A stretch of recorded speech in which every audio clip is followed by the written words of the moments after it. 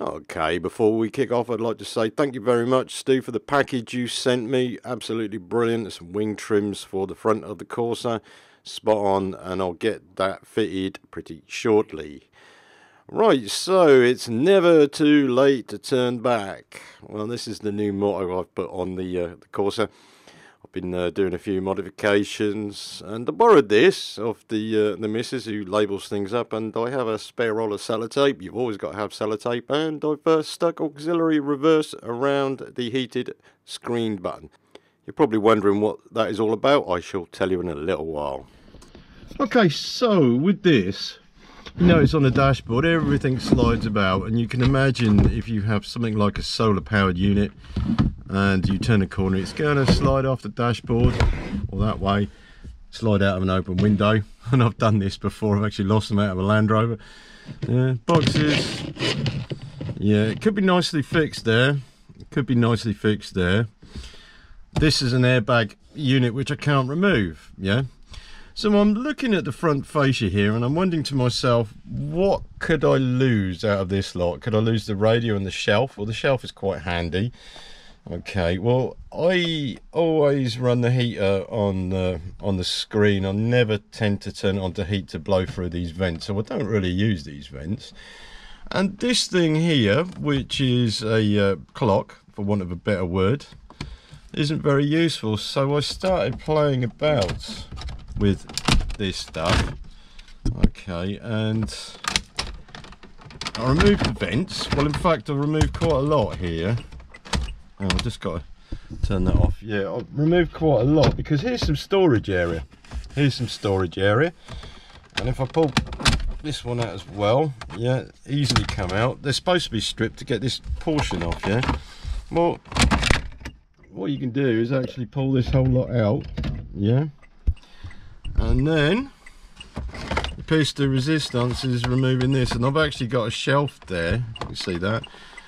Is this of any use to the vehicle, or is it any use to me? Because what I have is a shallow cutout here. Okay, this is the connector, the power connector. I've just got to turn the hazards off.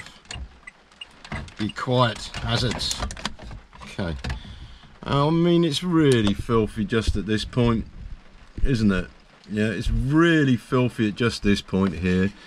Don't really like it, but what it has offered me is a place to maybe store some things. Yeah, I mean, it's a good shelving unit.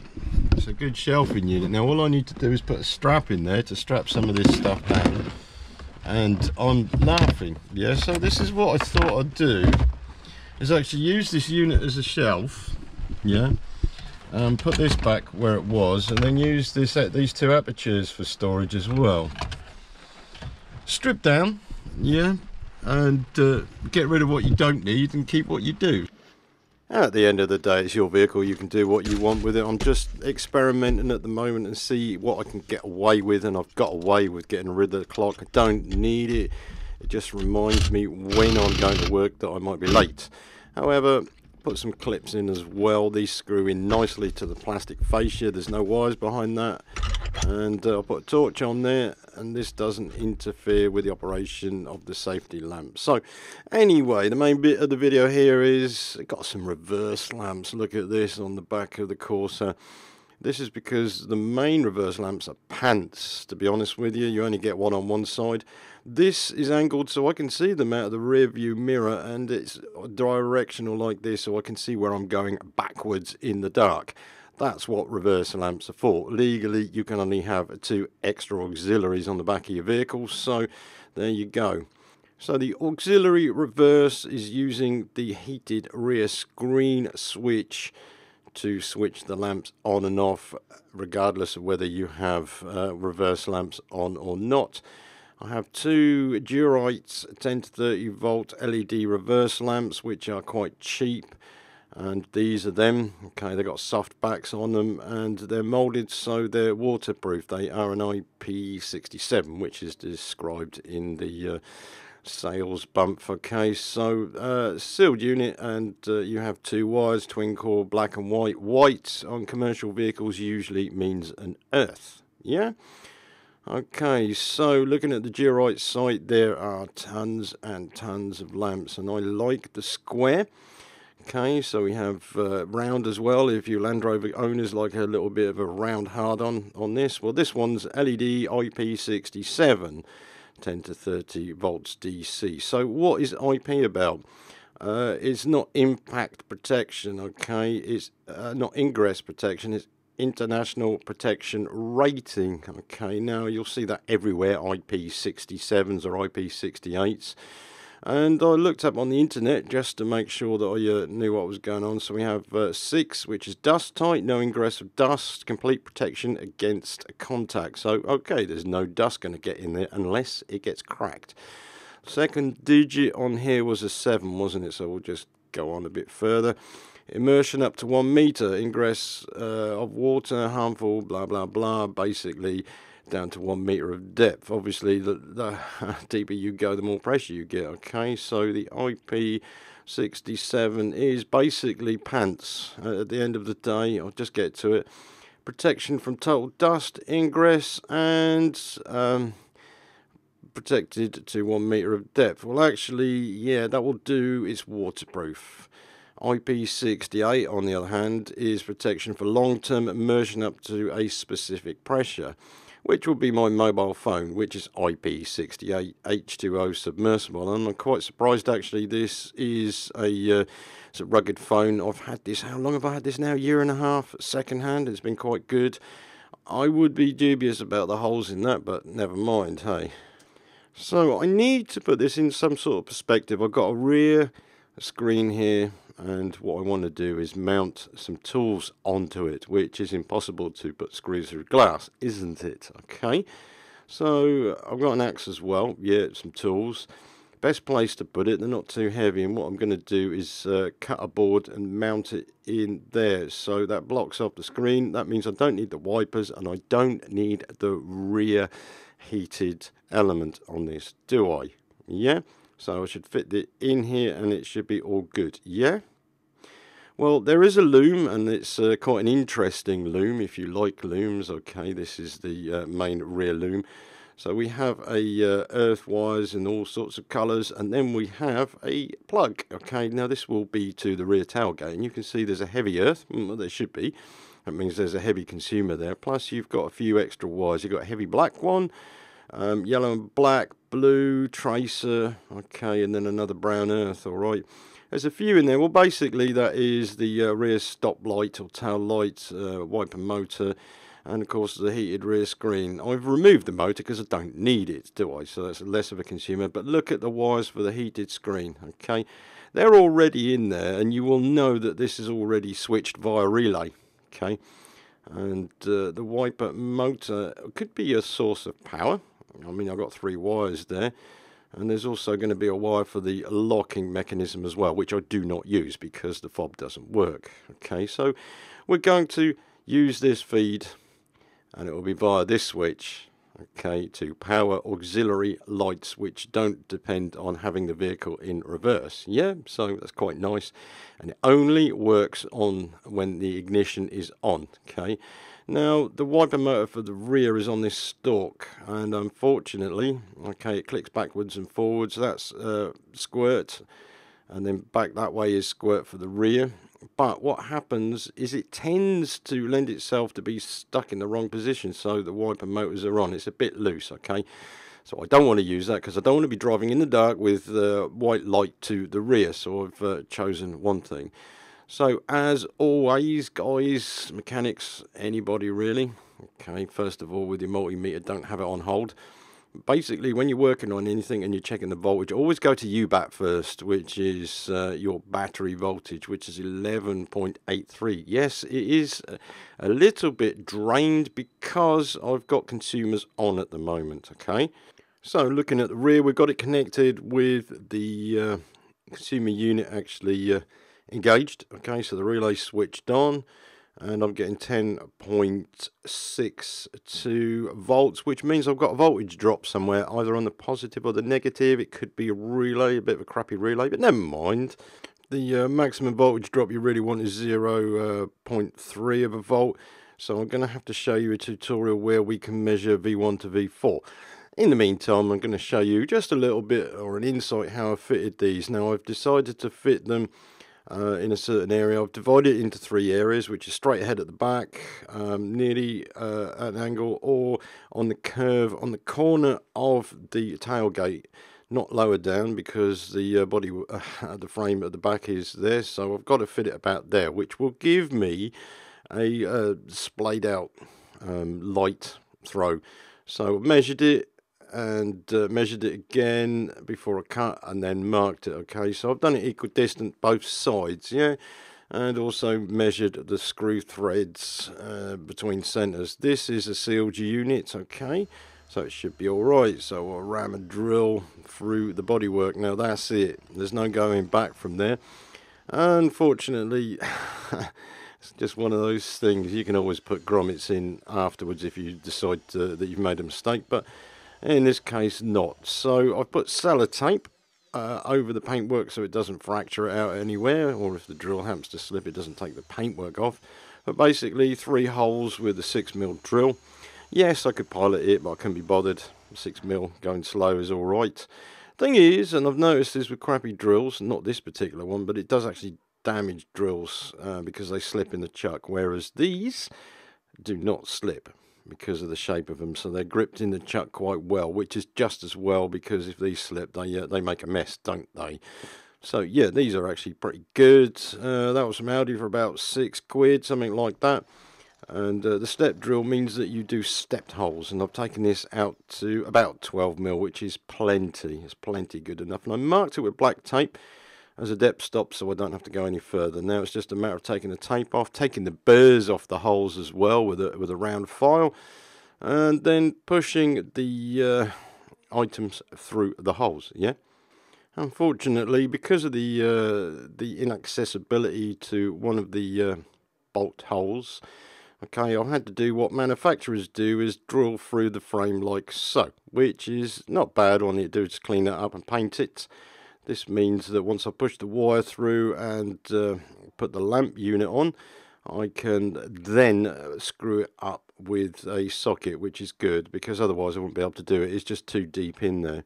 So I did get this rather pretty set of cable ties and heat shrinks and a few connectors from Lidl's or Aldi's or somewhere like that for a few quid. Not that they're very good. You don't get much of a selection here. You get the male terminals and the female terminals. Okay, male terminals like that, blue, which will do the job. It's okay. The female here, so I can join them together. Yeah, easy, male and female, if some people remember. I could use butt splice connectors, but I'm not going to. There's not really much of a selection in here. Quite a lot of ring terminals, which is good for bolting earths to something, but not for connecting wires together. Yeah, I'd rather use something like this, which is super seals, but super seals are for the outside where you get water ingress in. But I do have some heat shrink here in my nice box, which I could heat shrink these terminals in. You can see how I've done them doubles into singles. Yeah, so that's working out quite nicely. Yeah. Okay, that's how I've wired it in, that's it. No relays that need to be fitted. However, I do have to be aware of shorting out onto the bodywork, so this will actually get insulated. Okay, insulation is the key.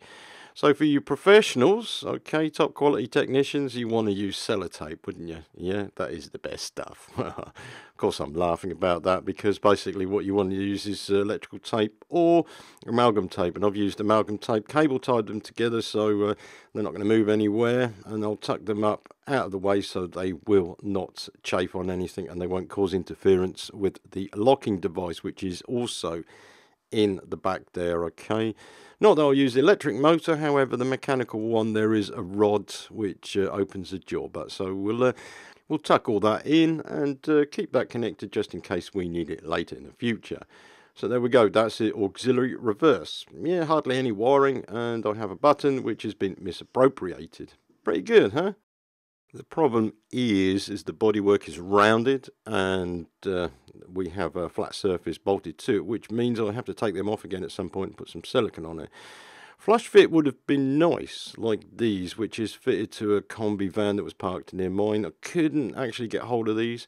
Unfortunately, his are facing right to the straight away to the rear, compared to mine, which are actually angled. So to give you an idea, this is a bollard which I've hit before.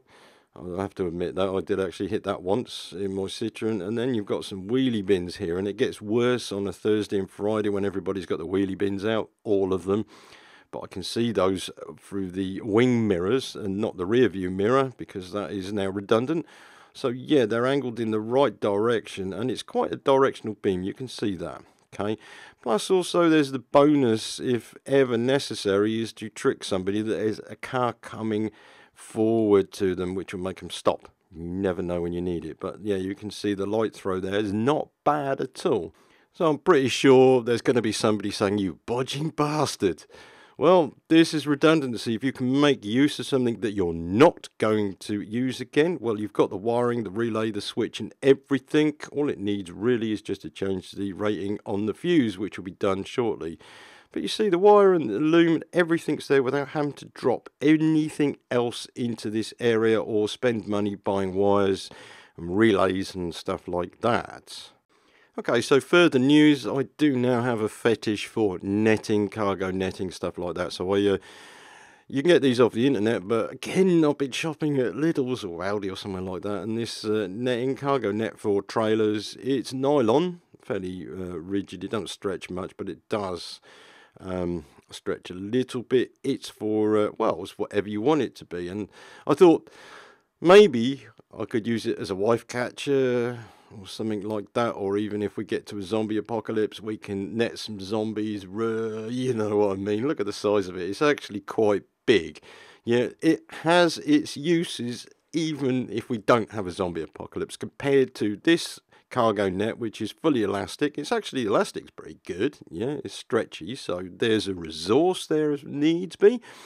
However, if you've ever had one of these with these plastic fucking hooks on them, they're a pain in the arse. Now, this cost about £7 off eBay, and look, as soon as it gets dropped, it gets tangled up, and it's a real nightmare. I'll keep this because it might come in handy at some point, but I'd avoid that like the plague. This is much better because even if it comes to it, you can cut these and rework them if you like, if you're good at macrame, for instance, and do something with a bit of netting. Yeah, netting is always handy for something. Now maybe I could dye this and then use it as a scrim. You know what a scrim is? You remember the soldiers' helmets where you'd have a scrim net on the helmet and then put twigs and everything else in it to camouflage it?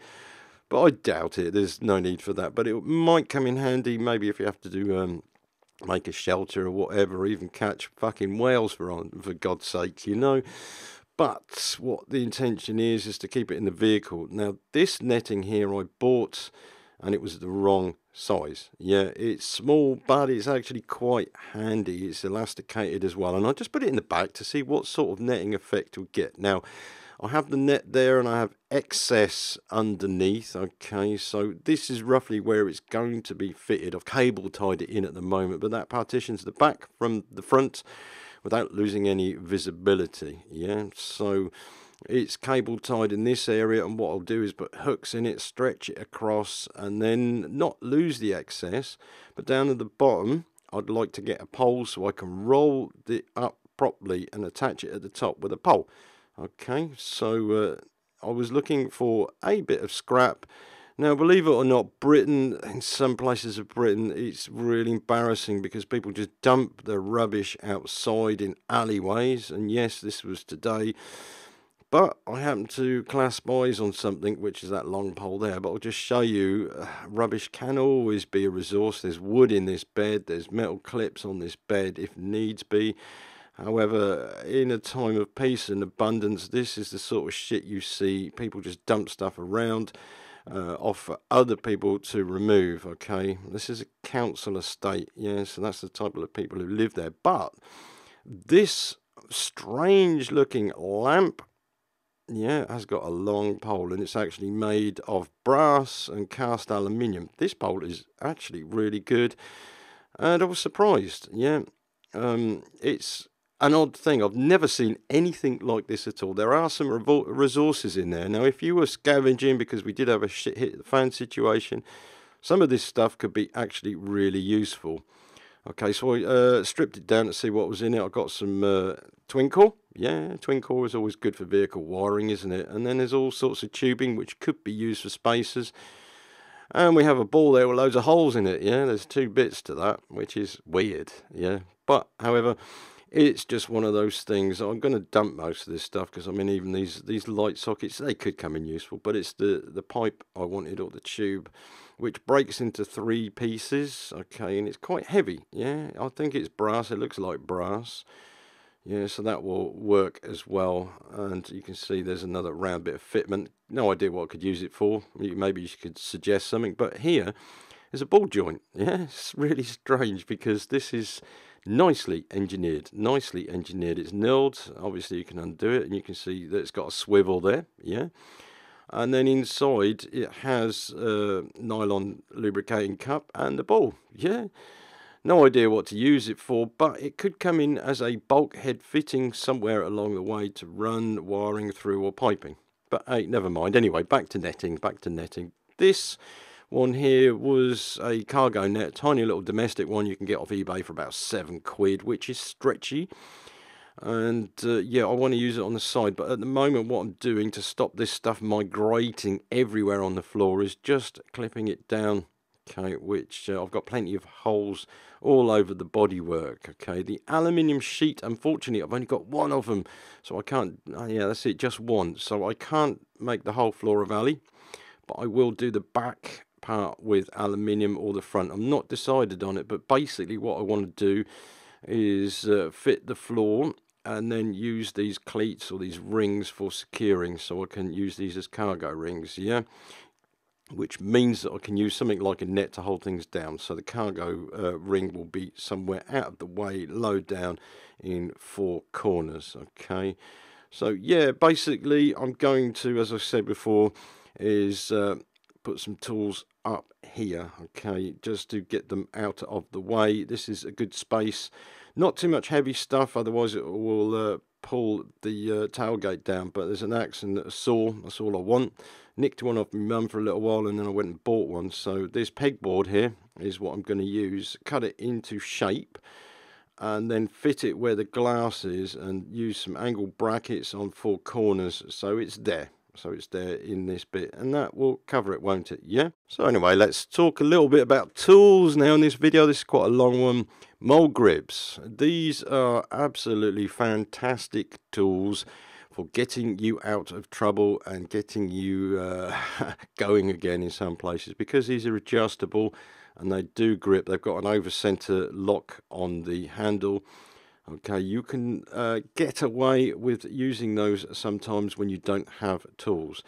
You have sets, but you also have long nose ones, which aren't as good because you lose the leverage on the longer part of them, but they act as needle nose pliers when you need them to. Okay, so you can get into recesses sometimes and actually recover things. And I did this the other day. You can grind them down to make them smaller if you want to sacrifice sets of them. The needle nose pliers, or the needle nose mole grips, also worked as pipe clamps if you put some tubing on the ends of them. That means that you can clamp off a fuel line if you need to, if you're in trouble, or clamp off a brake hose if you're in trouble. Yeah, and of course these are adjustable. Sometimes you can overdo it and damage them. Now this is an odd one. This one's for turning pipes off. Okay. But you can use it for what you want. This area here is where it will grip, and it has a surface area that's bigger than a usual mole grip, so they work out quite well. Get a full set of them. They're adjustable, but don't overstrain them because the screw will get screwed up, you'll break the springs, the pins get worn. So just don't over clamp. They will only do certain things, don't overstretch them, but they are a good help. Now another good help, I had to get this off the Snap-on van, and I got a huge reduction on this. I was looking for a Gerber or a Leatherman or something like that, and this was about £20, which is good. It's got screwdrivers in it, okay, because I'm a technician, therefore I don't need to skin a deer with it. I'm more likely going to skin something that's vehicular, yeah. What I always find with penknives and stuff like that, I get trouble getting these damn things out. But yeah, basically, I think that's a bottle opener or whatever, don't know. But yeah, this has already been on a breakdown with me, and I used the pliers and a pair of scissors to get me out of trouble. Yeah, because I didn't have all the tools, so it's pretty good. The knife blade on this is a Coast setup. This is actually quite nice. The blade's really sharp, and this thing here, I was very curious about it. The black portion that's here, I thought, what the hell's this? Is it toothpicks or something? But no, it's not. It's actually batteries, because it's got LED on it. Yeah, okay, everything's got LEDs on it, but at the end of the day, yeah, that's a battery storage as far as I'm concerned, and it has a case which is quite hard. Unfortunately, it hasn't got a popper on it. It's got Velcro, and I hate Velcro now. And these poppers on the belt, if you pull or you get caught with them, they pop off and you lose the tool, and the Velcro doesn't help. Okay, now you can mount it this way horizontally on a belt, which would be a thin leather belt. Okay, that would work, but unfortunately it has the opportunity to slip out of the casing as well, so that's not brilliant, but the tool's okay. Now I've got that 20 quid, and that will stay on my belt 24/7. Now here's another combination tool I got given years ago. Okay, it's got a spanner head, it's got an axe head, and it's combination with a few bits and pieces. This was a gift, work zone, and I've never used it. I really don't know what to use it for. It's a tiny little hatchet, but it's got a hammerhead on it, yeah, and some screwdrivers, and in there, if you can see that, there's a file as well. Could come in useful at some point, maybe, I don't know. I've never used it. It's got a belt attachment as well, which shows the blade. Not very good. I would exchange it for a pair of pruning shears, because English gardeners are very dangerous if you know what tools they've got in their shed. Okay, so anyway, that's enough from me. See you next week.